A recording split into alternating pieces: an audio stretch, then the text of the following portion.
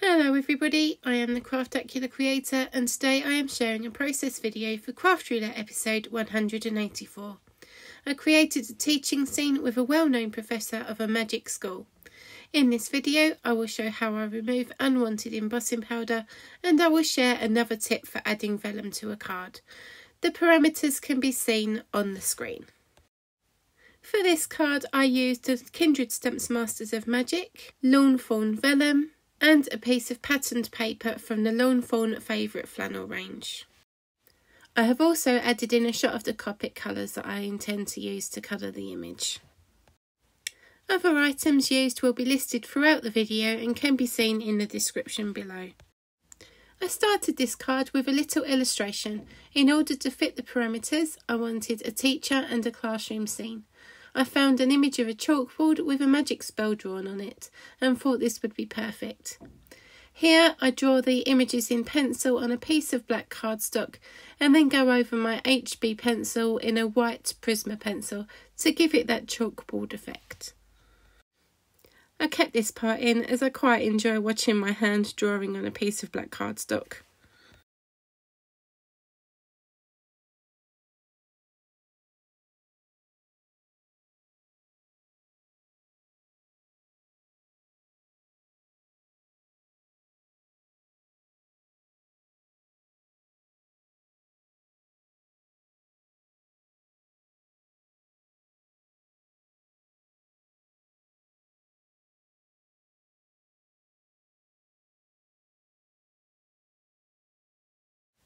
For the random element, I wanted to heat emboss a sentiment on vellum and wrap it around the card. Quick tip: if you get embossing powder where you do not want it to be, a small paintbrush is a good tool to have to brush it away.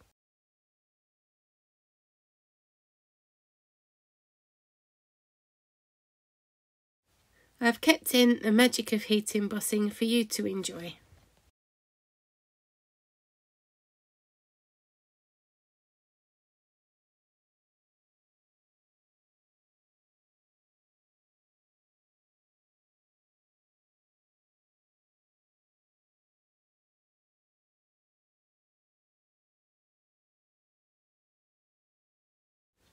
I wanted a magical background for my card and I had a panel of craft cardstock which I had hot foiled with a Lawn Fawn Starry Skies hot foil plate previously.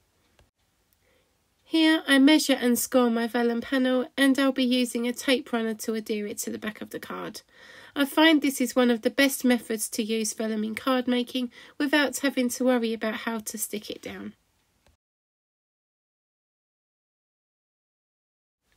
I lay out the rest of my images on the card, including the professor, which I will be shortly stamping and colouring.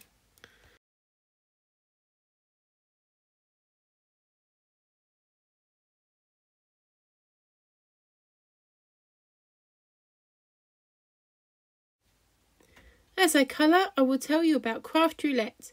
It is the ultimate YouTube card making game show on almost every Friday evening at 6:10 PM Central Time in the US, 12:10 AM UK time. Mary Gunn, the hostess, spins the wheel, 4 craft parameters are chosen, guest crafters react, collect supplies and then spend a while crafting and chatting. It allows a great community of crafters from all over the world to get together via YouTube, the Craft Roulette Facebook page and the amazing craftroulette.live website. During this clip you will see a portion of a hex chart that I often use when choosing my colours, but this is the first time I've mentioned it in a video. You can find the link for the hex chart in the description below. In this instance I used the hex chart to match the green to the patterned paper that I wanted to use.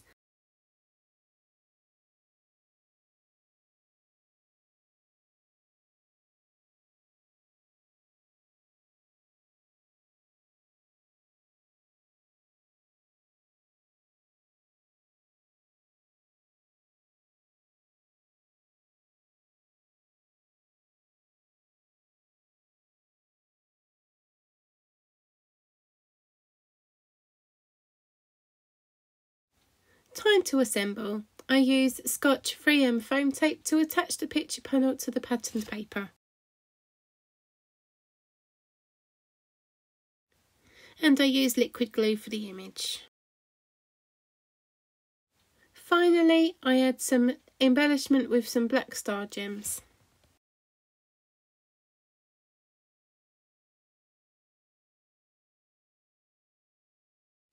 You may be shocked now, but there is no sweeping hand, ta-da, for this card. In my excitement to finish it, I forgot, but I promise the TADAs will be back very soon. I'm very pleased with the end result of this card. It meets the parameters nicely and uses one of my favourite fictional teachers.